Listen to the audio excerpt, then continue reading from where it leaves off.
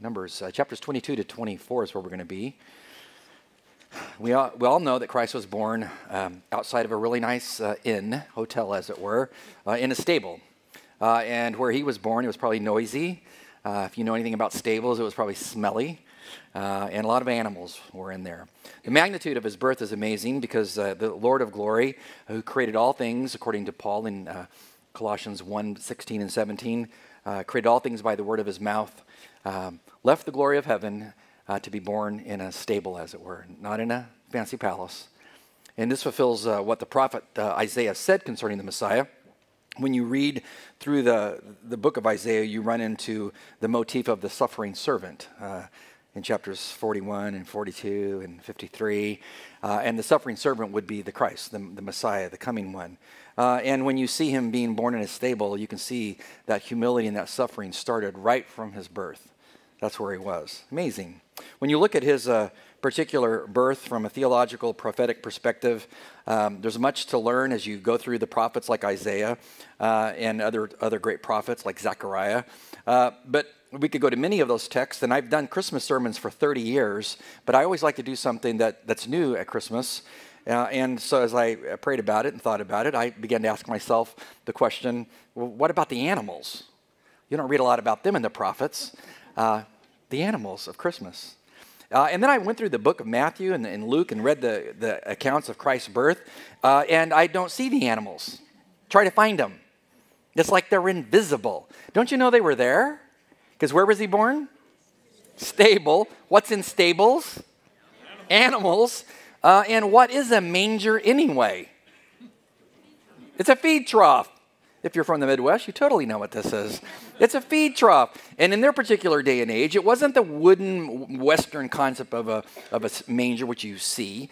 It was, because I've seen them. If you go with me to Israel when we go again, it's a stone structure about that tall, and it probably weighs a ton, and it's got a trough cut out of it, chiseled out of it, that's several inches deep, and that's what they would pour the grain and the things in for the animals. That's what they ate out of. That's what Christ was born in. Talk about a humble beginning.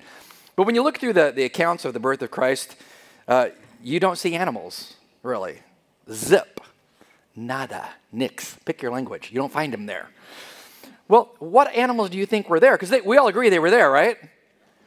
And if you were going to do a sermon series, which would you pick?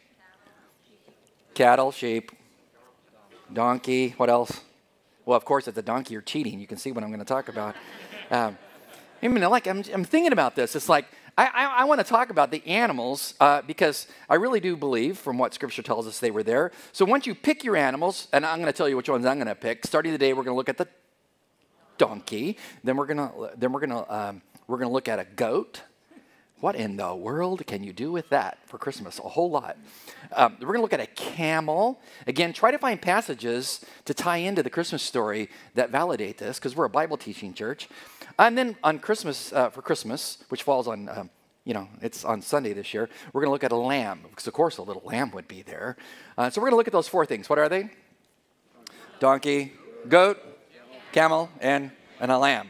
And we're going to dig into those things. And to dig into the concept of a donkey, because most assuredly there was a donkey, and from the distance between Jerusalem and Bethlehem, not far, a few miles, you can go on a ridge near Jerusalem and see Bethlehem off in the distance. It's very quaint. It's just right there. Don't you know that Mary was riding on one of these? It's their version of transportation back in the day. What do we learn from a donkey? Well, you got to go back, in my estimation, you need to go back to the Old Testament, Numbers 22 to 24, where we run into a really famous donkey. And you probably know this passage. I know it well, but it's one we must study and learn from it and then apply it to Christ.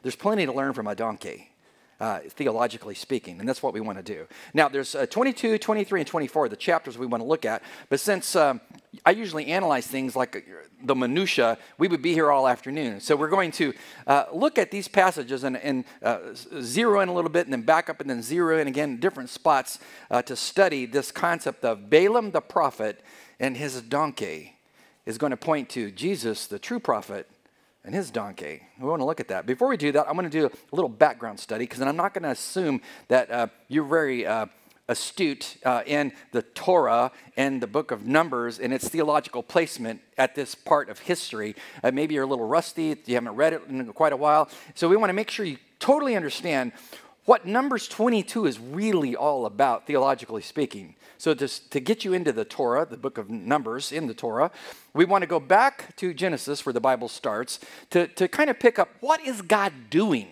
as we get to Numbers chapter 22. So for a few minutes, we're just going to review, right? Men fell in the Garden of Eden, right? Did he not? I told you we were going to review. We're going way back. Yeah. Garden of Eden, men fell, and Jesus then is prophesied in Genesis 3:15, first prophecy of the Old Testament, that one day the seed is going to come. The seed, the Messiah, the anointed one. What's he going to do? Well, he's first going to be afflicted by the devil on his heel, but it's prophesied he will come and deal a head blow, death blow to the devil and his system, destroy him. Well, that sets up the motif for the kingdom to come.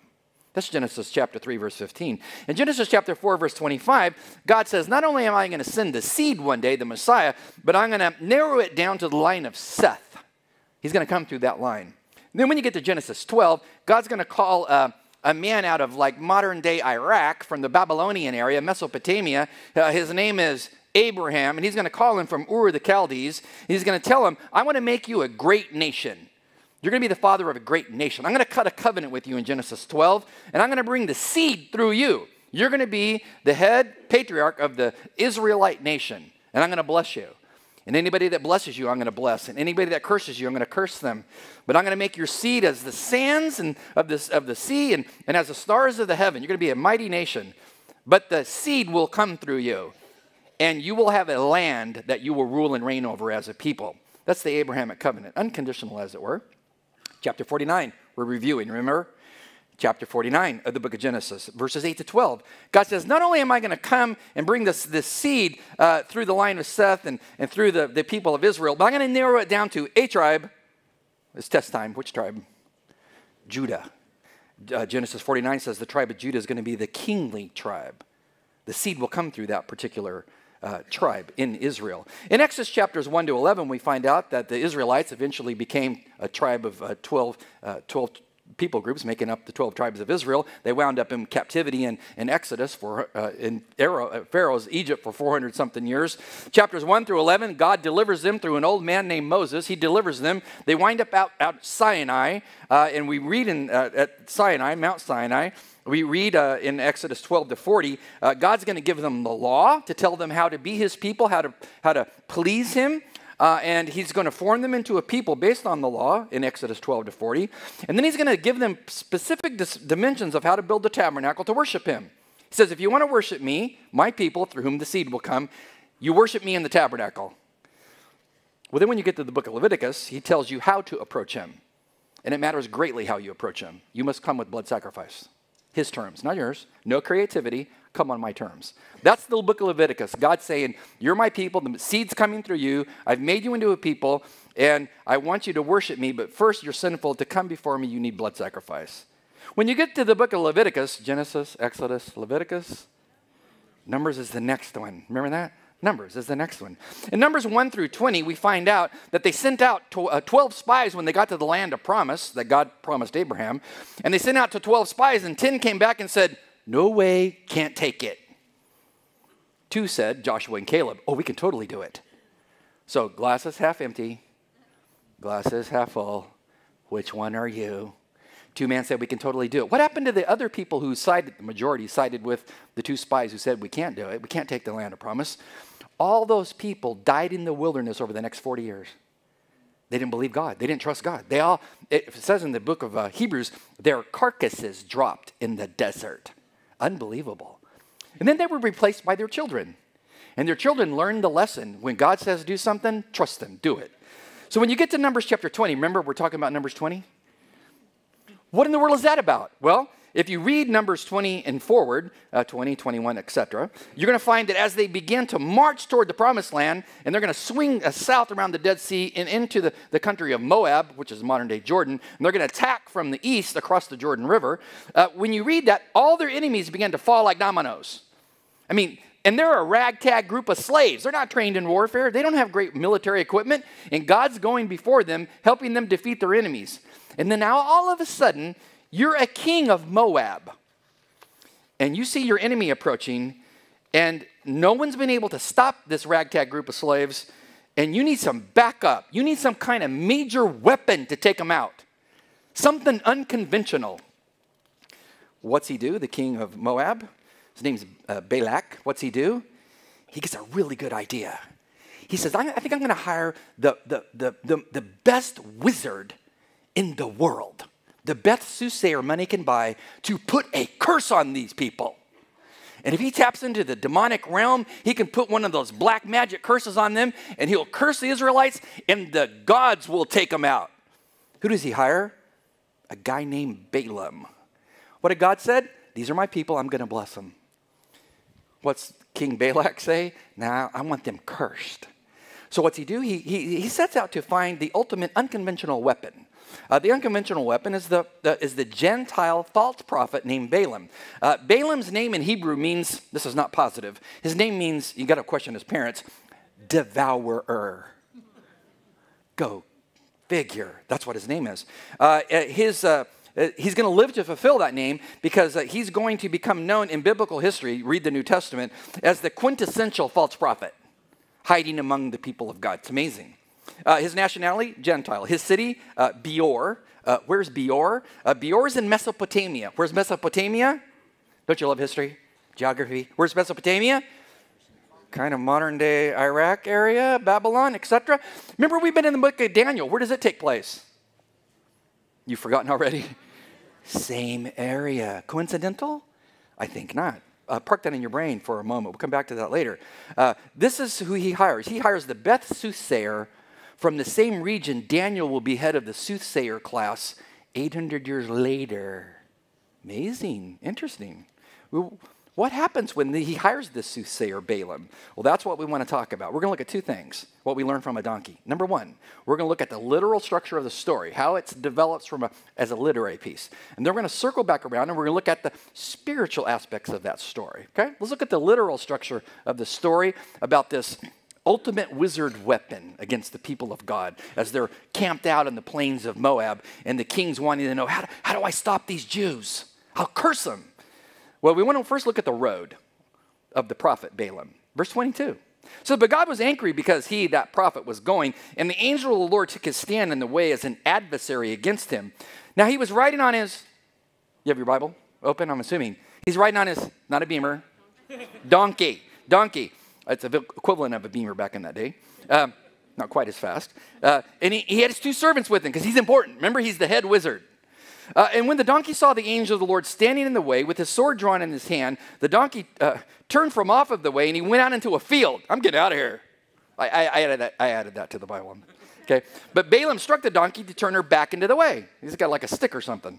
And then the angel of the Lord stood in a narrow path in the vineyards with a wall on this side and a wall on that side. And when the donkey saw the angel of the Lord, this time she pressed herself to the wall and pressed Balaam's foot against the wall, so he struck her again. She crushed his foot. That was probably not comfortable. The angel of the Lord then went further and stood in a narrow place because Balaam kept trying to get where he wanted to go to get his money. He's going to get paid for cursing Israel. He wants his money, and this donkey keeps keeping him from getting there. And so he stood in a narrow place where there was no way to turn to the right or the left. And when the donkey saw the angel of the Lord, again, this time, what's the donkey do? She just lays down. Wouldn't you if you're the donkey? She just lays down under Balaam. So Balaam was angry, and he struck the donkey with a stick the third time. He needs some anger management classes, does he not? Now, this is a very interesting story. Now, if you're looking at the Bible, maybe you haven't been to church in a long time, maybe you've never been to church, and your presupposition is, the Bible's so dry and boring. I just am so bored when I read it. Are you kidding me? How could this be boring? This is ironic. This is humorous. This is amazing. This is an unbelievable story. What happens in this story? Well, the prophet for hire, he's all worried about his money, going to curse Israel. He's not a Christian. He's not a God-fearing person. He taps into the gods, the demons in the world at that day and time. And all of a sudden, as Balaam's going to get his money, the donkey that he typically rides on constantly won't go. what's the donkey see? You know the story? He sees the angel of the Lord. You know, if you saw the angel of the Lord with the giant sword in his hand, positive, negative? Positive or negative? Probably negative for you. If you see God, he's got a sword, probably negative. Judgment. The donkey sees this. Now, he sees the angel of the Lord. It's not indefinite, an angel of the Lord. He sees the. That article is many different ways you can classify that in Hebrew. You can classify it the monadic use of the article, meaning monadic, one and only, like the moon. There's just one of those. You can classify it the par excellence use of the article. Oh, there's nothing like this. It's the one. I mean, there's nothing better. It's the angel of the Lord. Who's that? I mean, who is that? Well, it says it's an angel. It's not an ordinary angel. Really? Let me give you 9 reasons why it's not an ordinary angel. You like detail, right? I do. 9 reasons why this is not an ordinary angel. 9 reasons why this is God. 9 reasons why this is not just God the Father. No, this is God the Son. 9 reasons why this is Christ who's appearing to a donkey. Oh, now it begins to take on a whole new meaning. Let's analyze this. The angel of the Lord. Number 1, his title is one reserved specifically for God. He's called the angel of Yahweh, the eternal God, the holy name. Number 2, he speaks as God to Hagar. He speaks as God to Moses from a burning bush. He's the angel in the bush, but he's also said he's God in the bush. Amazing. He speaks to Manoah as God, the father of Samson in Judges 13:3. He intercedes for God in the book of Zechariah, chapter 1, verse 9, because he's God. Number 4, he's called Jehovah in the book of Zechariah, chapter 3, verses 1 and 2. He's called Jehovah. One sense, he's called the angel of the Lord, and then they'll turn around and they'll call him the Lord. Amazing. You can connect the dots, can you not? Number 5, he has the same role as Christ as the revealer of God. That's what Jesus does. He reveals God to us. Just read John chapter 1, where it says Christ is the exegesis of God the Father. He shows us the Father. Well, that's the same thing that the angel does when he runs into Moses in the burning bush. Another thing, he commissions God's people, as he commissioned Moses in the burning bush, and he commissioned you when you trust him as Savior. Remember his final words, Jesus' final words? Matthew 28:19 and 20. Behold, I commission you to go out into all the world and preach the gospel. He commissions. It's the same thing. Number 7, he brings deliverance. That's what the angel does in the Old Testament. That's what he does in the New Testament. Jesus brings deliverance. He offers protection to God's people, as he does in 2 Kings 19, as he does in Hebrews 13. And then 9, he intercedes. How do we know it's Christ? Well, number 1, he's called God, so we know it's the angel's God. He's divine, and we know there's a Trinity. And so this is the physical representation of Christ, he's the physical representation of God the Father, the Trinity. He's the flesh and blood example in the Old Testament. And then when you get to the New Testament, you never run into the name again, the angel of the Lord. Why? He's born. He's born. He's now the God-man. He's on the planet. You never run into that title again, ever, because he's here. Who did the donkey see? Well, it's just an angel. No, not just an angel. He saw Christ.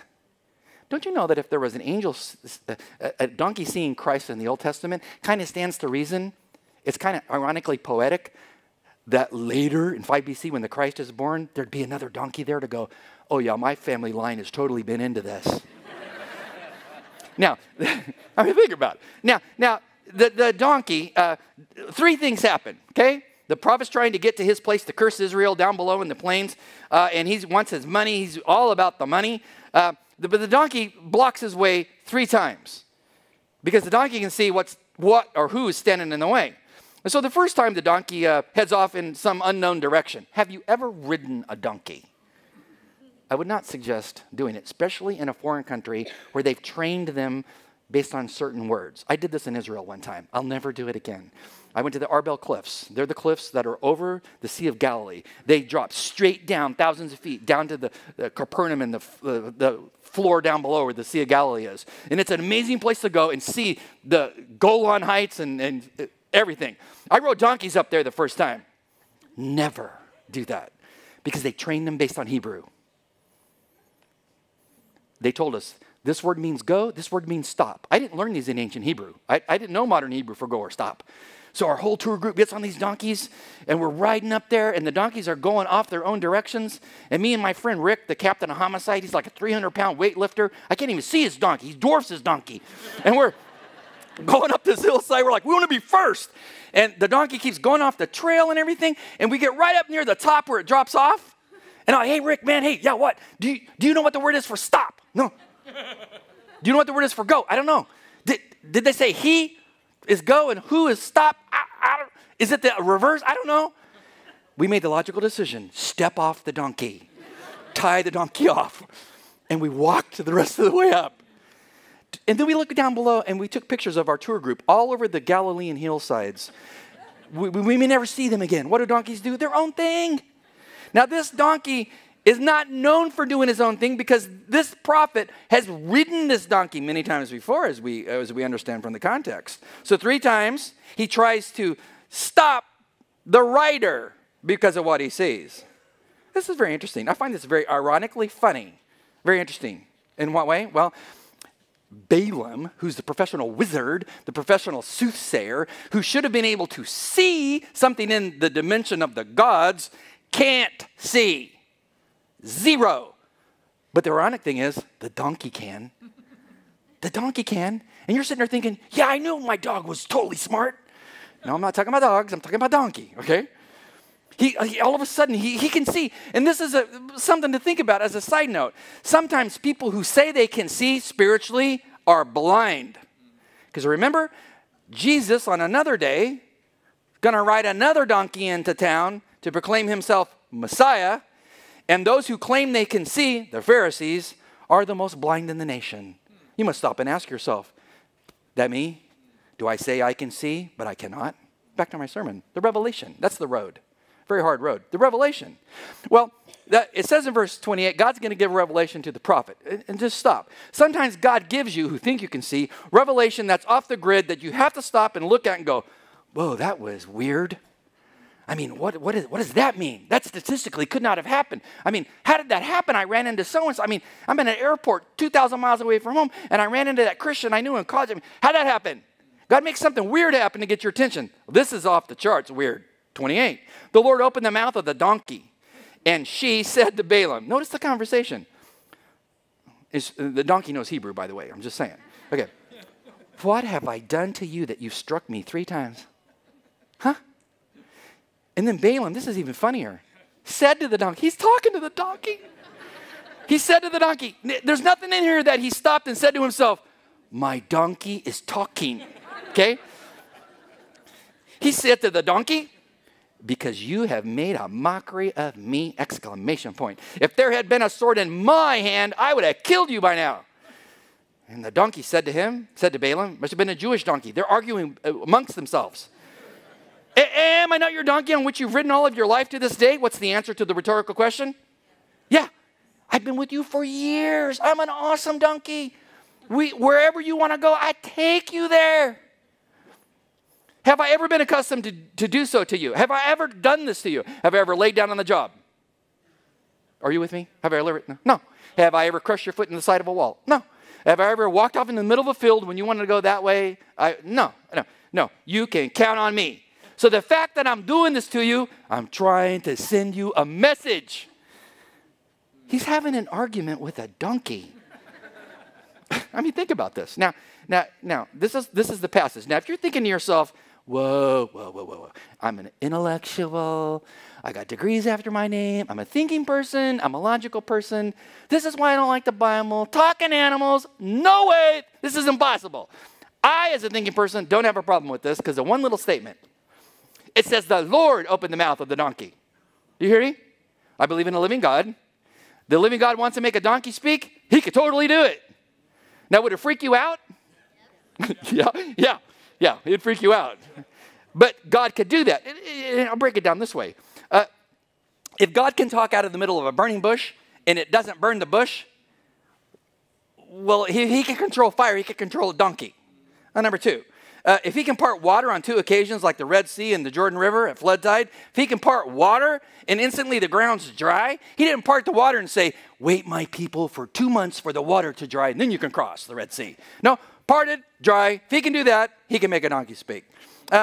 If he can take a pulsating pillar of fire and make it follow his people all throughout the Sinai desert region for 40 years, every night at clockwork, poof, there it is, light for the evening. What happens in the morning? Cloud bank follows us wherever we go, the cloud bank. I'm from the desert. Clouds are wonderful. If one's following you for 40 years, what are you going to be saying? Isn't God good? So I would say if God had control, the pillar of fire, control a bush on fire, etc., etc. Donkey talking, what would you say? Piece of cake. I mean, it's not a problem. It's an amazing. Sometimes God gives you the most amazing evidence to see him. You're just not paying attention. Amazing evidence. Just stop and ask yourself, if I'm the so-called wizard in my field, but I don't really know God, I claim to know the gods, be what they may, but I don't really know the living God. I mean, what has God put across your path recently to wake you up that you blew by? See, that's the story. It's a donkey. Verse 31, the Lord opened the eyes of Balaam. Whoa, don't you know he was shocked? And he saw the angel of the Lord standing in his way with a sword drawn in his hand. What'd he do? He hit the ground. He hit the ground. Wouldn't you? You know, talk about a worldview shift. You know, well, I believe in God. It's a closed cosmos. He's outside. He's no part of it. You know, and I mean, he's there, but I don't really know him. And boom, he's there. Changed his worldview. There is God standing right there. It says in verse 32, the angel of the Lord said to him, why have you struck your donkey these 3 times? You don't want God asking you questions. I'm just saying. Behold, you're thinking about what you did with your dog last night, right? Okay? Okay, you gotta love him. Behold, I have come out to you as an adversary because your way has been contrary to me. But the donkey saw me and he turned aside from me these 3 times. If she had not turned from aside from me, I would have killed you. You should be thanking your lucky stars that she did what she did. Instead of thumping her, you should have been thanking her. She saved your life. I was going to take you out. You were going to curse my people. I said they're blessed. Verse 34, Balaam said to the angel, I've sinned. For I did not know you were standing in the way against me. No kidding. And that sounds so confessional. Was it true? No. Because he's going to go out 3 more times and try to pronounce curse oracles on Israel. This is all fake confession. Because then he says, now then, if it is displeasing to you, I'll turn back. God had told him in chapter 22, do not curse Israel. Do not. What's he do? He's going to curse them. And then he has the audacity to tell God in his presence, well, you know, if this curse thing is a problem for you, I could totally not do it. I mean, when you get before the judgment throne of God, you don't want to be arguing like this. You know what I mean? This is lame. Yes, it was displeasing to God. He said, don't do that. And you were going to do that. That's how we know it's a false confession. How is God trying to grab your attention with reasonable evidences to come to him? Well, here he tried a donkey. Soothsayer wasn't listening. Verse 35, but the angel of the Lord said to Balaam, go with the men, but you shall speak my word only, that I'll tell you. So Balaam went along to the leaders unto Balak, who's the king of Moab. He goes there. Now we want to look at the reality. They get to this prophetic word. He finally gets to a location to utter an oracle over the Israelites, and this is his first time. He's thinking, if I can just somehow work a curse in there, I get my money and it's good. The only problem is he's going to try this 4 times, and every time he opens his mouth, out comes the most wonderful statement regarding Israelites. He can't believe what he's saying. He can't control his donkey. He can't even control his mouth. And this is the amusing nature of God. He's using a soothsayer to accomplish his purposes. It's really interesting. Notice the first oracle. He took up his discourse and he said from his vantage point, looking down at the Israelites down below, he's got Balak, the king near him. From Aram Balak, he has brought me, Moab's king from the mountains of the east. Come curse Jacob for me and come denounce Israel. How shall I curse whom God has not cursed, the prophet says. And Balak's listening. Huh? And how can I denounce whom the Lord has not denounced? I told you, I'm paying you to denounce him. Do it. I can't do it. As I see him from the top of the rocks, because I'm looking down below, and I look at him from the hills, the Israelites, behold, a people who dwells apart and will not be reckoned among the nations. Who can count the dust of Jacob or number the fourth part of Israel. Let me, as a prophet, die a death of the upright, and let my end be like this. I can't curse them. Let me die first. You're Balak. What did you just, I have paid you a ton of money to come from Mesopotamia to curse them. What is this? God was speaking through his mouth. Those are my people. Nothing's going to thwart the seed from coming. They're going to come through those people. Nothing will stop them. You know, that's the same true today. Nothing's going to stop Christ coming back to finish all that he prophesied to finish. He's even using the prophet that way. And then skip the next two oracles and we just close with the fourth oracle. Because two other times he gets different vantage points to try to curse him, and two other times out comes blessing. It's totally humorous. Fourth oracle. He took up his fourth oracle. And he said, the oracle of Balaam, the son of Beor, the oracle of the man whose eye is opened, the oracle of him who hears the words of God and knows the knowledge of the Most High God, who sees the vision of the Almighty, falling down, yet his eyes are uncovered. I see him. Sees who? I see him, but not now. I behold him, but he's not near. Who's he looking at? He says, well, I see, God's allowing me to see a star. Which when? Well, it's going to come from Jacob. Well, what kind of star?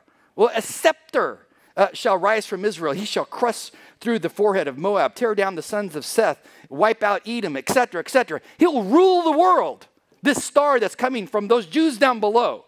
You're paying him to curse him, and he's telling you, no, there's a star coming, and this star is going to be, whoa, a king. And he's going to rule the world. Who's the star? Christ. Christ. Kyle and Delitzsch, the two greatest Hebrew scholars in the Old Testament, I say this.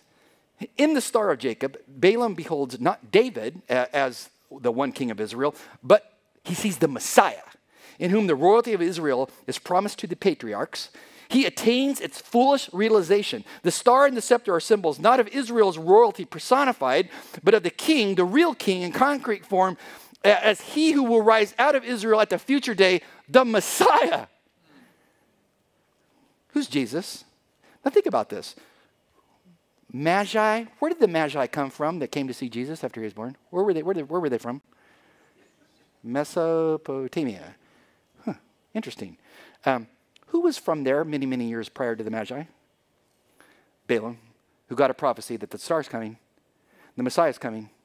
He's going to go back to the Mesopotamian region and tell all the soothsayers, I got a word from the living God who said a star's coming. He's going to rule the world. They knew this for hundreds of years. And then along comes Daniel, who winds up being head of the soothsayer class and teaches them about the star who's going to come. They follow that star all the way to Jesus. Amazing are the ways of God. Revelation 22:16 closes out the New Testament by calling Jesus the bright and morning star. That's the literal structure of the story. Spiritually, what's it tell us? A whole bunch of things. Number one, a donkey carried a false prophet. Later, a donkey is going to carry the true prophet, Jesus. Number two, a donkey saw Christ in the Old Testament.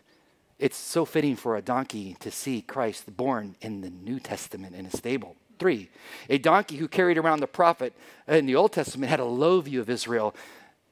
The other rider of the donkey in the New Testament, Christ, will have a high view of Israel as the people of God. Four, a false prophet was angry for all the wrong reasons. He was angry about money.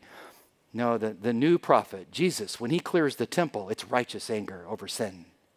Five, the presence of the donkey in both historical episodes illustrates how God goes to great lengths to wake up spiritual sleepers.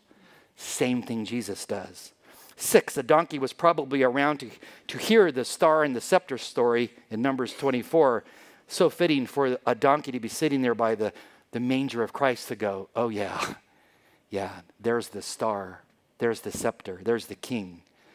Lastly, the donkey shows us that God, who can reveal himself to a little donkey, lowest common denominator of an animal, if he will reveal himself to a donkey, you are of much more worth than a donkey. He shall reveal himself to you. May you embrace him as Messiah. Pray. God, we pause to pray and give you thanks for who you are. Oh, there's so much more we would want to say about this great passage and what it says about a little donkey. Thank you for humbling yourself, becoming our Savior. Thank you for the little animals that surrounded your manger scene, because each one of them had a theological story to tell us if we but pay attention. And we give you praise and glory and worship you through our tithes and offerings now, the true star. Amen. God bless you.